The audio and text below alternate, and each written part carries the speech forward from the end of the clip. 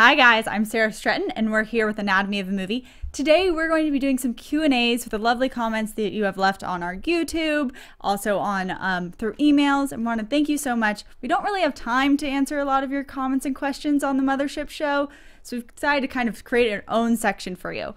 So first of all, I want to give a special shout out to Ashley Peterson. She is a tour guide at Warner Bros. Studios, so she's talking about movies all day long too. She thanked us for what we do here. She called us the movie gods, which I don't know if we quite are, but thanks for the compliment. She's a big fan of the Hollywood Golden Era, and she just thinks that, so I just want to give a shout out to her. Also, if we do any classics, we should definitely bring her on board because she seems to know quite a bit. Also, I'm down for a tour. Well, Double Indemnity did come out on Blu-ray, so Ashley, check that out. Yeah.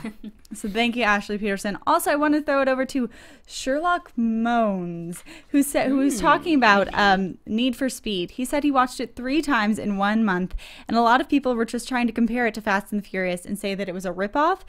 He says it's not. Need for Speed has been around since the 90s, and they have made a great movie, in my opinion. So I just wanted to call that out, and I think he's right. I think it is good to try and give movies their own standing base and not just try and compare every driving movie to every driving movie.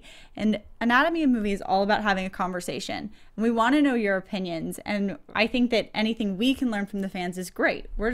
That's what we are. And you know, when we did the full dissection on Anatomy of a Movie for Need for Speed, it was just Dimitri and I that had seen it.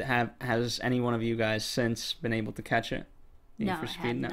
And you know, for me, again, you can hear all of our comments there, and obviously he is responding to that. I enjoyed it. You know, I never made I was making the comparison between that and Fast and the Furious only because that's what the headlines were saying. You know, so I was doing it from that factual standpoint. But I absolutely 100% agree. The two are very, very different. And as I said on that show, it felt very much like American Graffiti at the start.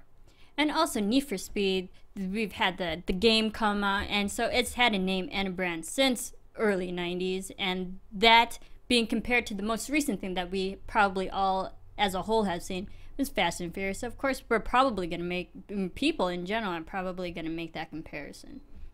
Gotcha. Some other comments about, we had comments about movies like Veronica Mars, which we covered, all over board. So I want to thank Without Remorse, Katrina Emo, I'm sorry if I pronounced these wrong, and Ed Zarandi. And I also wanted to talk a little bit about Isaac R., who was talking about Mockingjay, one of our favorite films of the year.